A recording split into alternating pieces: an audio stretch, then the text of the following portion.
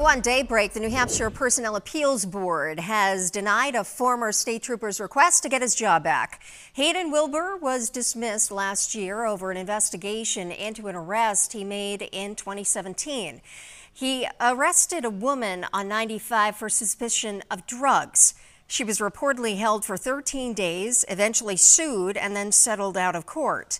Earlier this year, a state police detective testified that Wilbur violated several professional conduct standards. The board ruled with state investigators that Wilbur did violate several policies.